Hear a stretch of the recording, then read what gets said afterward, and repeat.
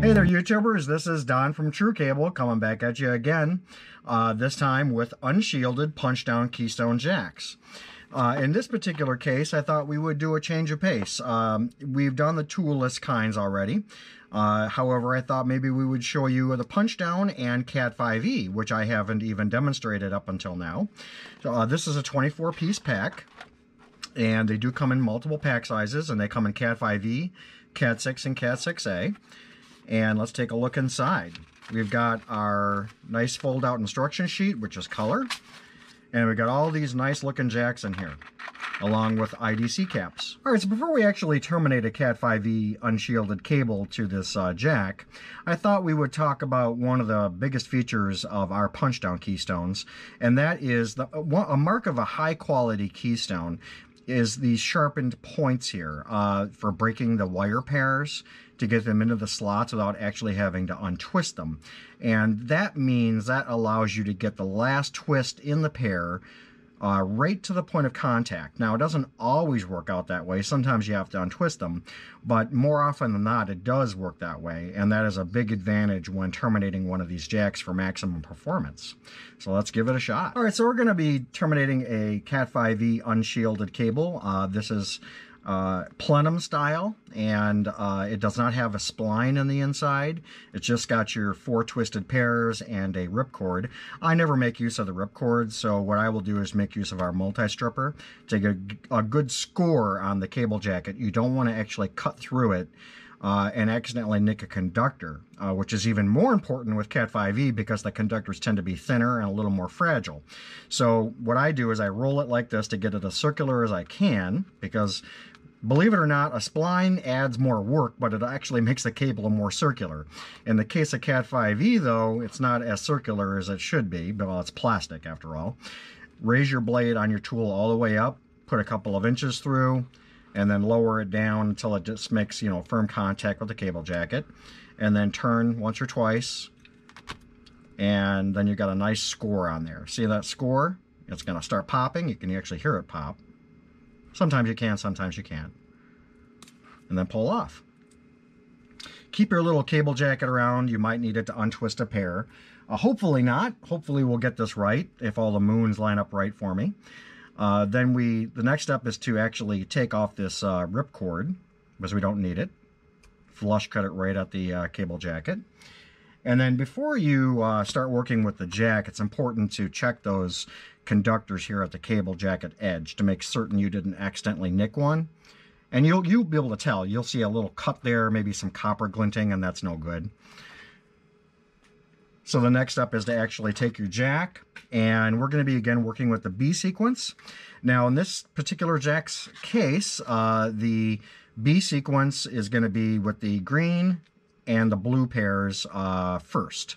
They're going to be towards the RJ45 part, or RJ45 port part. So when I say at the first or at the, or forward, I'm referring to towards this port. So the side here is green and this side is blue. So take a look at your cable and organize it in such a way that it makes it simpler on you to actually terminate your jack. So in this case, you can see that doesn't. So we turn the cable over, and then that does. There we go. So now the green with the green, the blue with the blue, and we can start threading these guys through. Do not accidentally put the cable jacket into this channel. If you do, you're going to make it difficult, if not impossible, to actually properly punch it down. So make sure the cable jacket stays either even with or just a little bit offset from the back of the jack. It's often going to depend on where the pairs fall. So in the case of our jacks, the striped pair is always forward or first. So we put the green pair in first, and there we go. And as you can see, the cable jacket did not go in that channel. That's what we want. And in the case of the blue pair, the stripe is first or this way, and then you've got the solid going towards the rear of the jack. And there we go. We've got that threaded through. See how we're using the point here to break those pairs? And then on this side of the jack, we've got our brown. Again, we want the solid brown in the rearmost slot, and then just ahead of it we want the striped brown. So we'll use that point and break it, and there we go. And in the case of the orange, we've got the same thing going on. All the moons lined up properly for me. This guy is a little bit tighter twisted here on this orange pair, so we'll finagle it a little bit. But the major advantage is we don't actually have to untwist it, which is kind of nice. And there we go. All ready to punch down.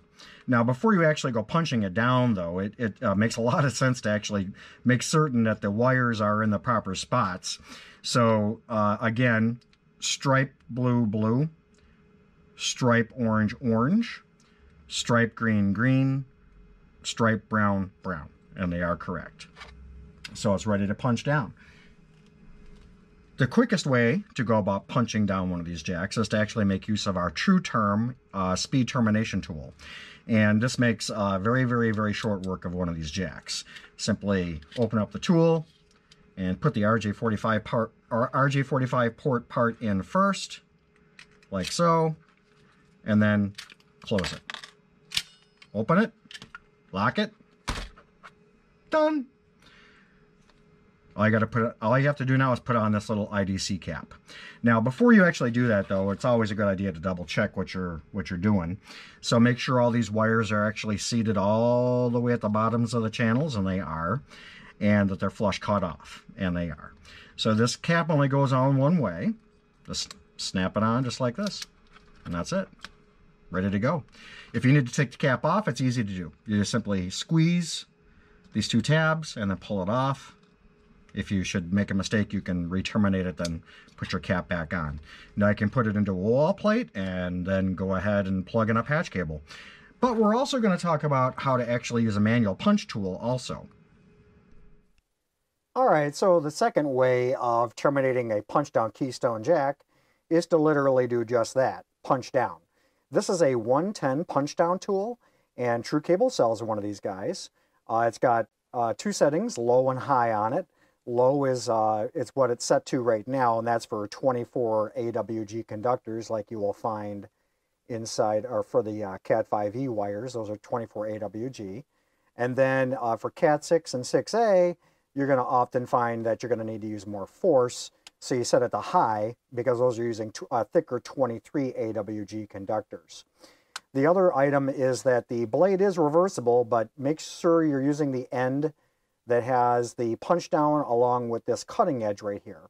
And this cutting edge is meant to go like so, so that it is punching down and then cutting off the conductor after every one that you punch. Something that'll make your life a lot simpler is to use our TruePuck handheld termination aid. And you simply put the jack in like this and snap it in. And then start punching down. Start with a striped color and stripe solid, then stripe solid, and so on. And then you basically will make 8 individual punches.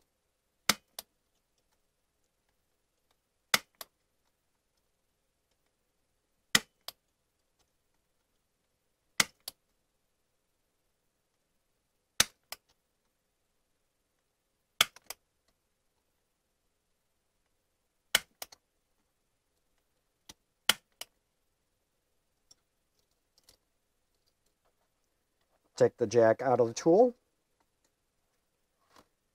And there you go. The next step is to make certain that all of the conductors are fully seated, and they are, and that they're all flush cut off.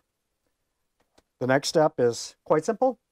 Just put on that plastic IDC cap like we did before, and you're all ready to go. Just like so. All right, so that pretty well covers it. If you liked our how-to video here, please give us a thumbs up. If not, give us a thumbs down. Please subscribe to our channel. And enjoyed having you for this session, and look forward to seeing you again. Happy networking.